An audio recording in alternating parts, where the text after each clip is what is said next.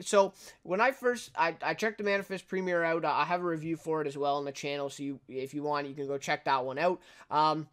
And I did a review for the premiere, and I think I talked about the ratings, or maybe not in the video. But when did I talk about them then? I think maybe in Let's Talk Television I maybe talked about it, where they had 10 million viewers for that premiere, right? And, then it ends up that that was just the live viewers, right? So they get 10 million live viewers, which is, insane just in itself for a premiere. And then a week later, with these delayed viewing statistics, they get 18 million viewers.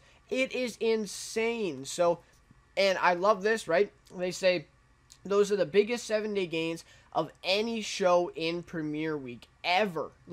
Ever. So, it is insane how well Manifest is doing right now. Now, again, we have to be reminded of this. Does this mean that Manifest is the new Lost? Does this mean that it's, the new Breaking Bad or whatever, right? No, right? I think those are two different things, right?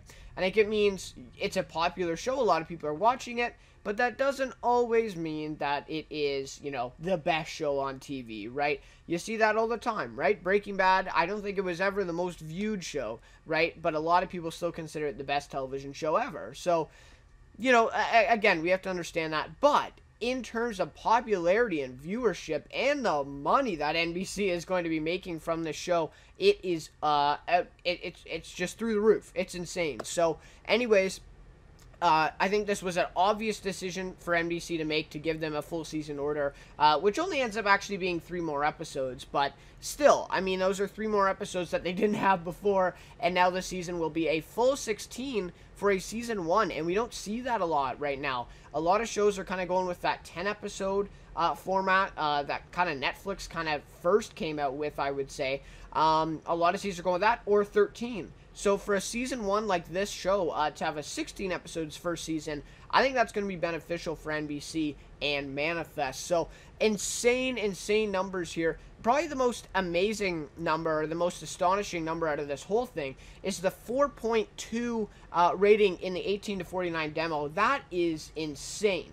That is insane. And I think that really speaks to the fact that this show is enjoyable to so many different audiences. And I mentioned this in the premiere review, but it's not a show that's kind of restricted to any one, generation or any one type of viewer. I think really anyone can enjoy this type of show, and a lot of people are comparing it to Lost. So I don't know. We'll have to see. I think I'm 1 episode behind. I didn't catch this week's episode because I've been very, very busy this week and last week with a lot of stuff. So anyways, I have that one to catch up on. But the first, I believe, 3 episodes I've seen, or is it first 3 or 4?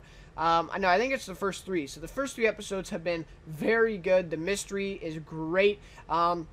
And again, I haven't seen Lost, so I can't really make those comparisons, but I totally see where people are coming from. And obviously we see it in the ratings, right? We see it in the ratings. So this is just insane, the amount of support that they've had. But again, another question to raise here is, how did they gain 8 million viewers in delayed viewing in this week, right? So either that means a lot of people, PVR'd or DVR'd it, right? They recorded it and watched it later. They watched on the NBC website. They watched through, I think NBC has somewhat of a streaming service where you can kind of pay to watch the episodes.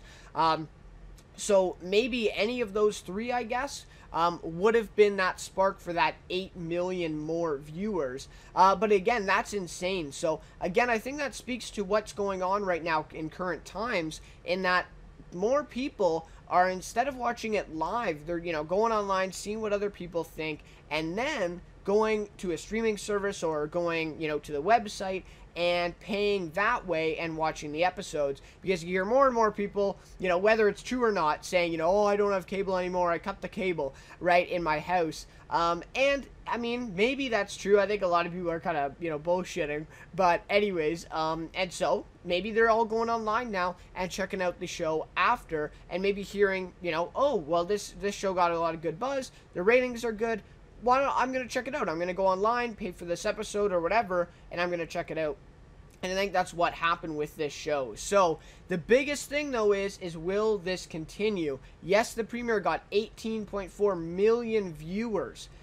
Again, insane. Like, that's it, you know, for a network premiere, a network pilot, that is insane. Like, NBC has got to be just you know, floored right now. They got to just be so excited and probably so thankful to the creators and everyone involved with Manifest right now.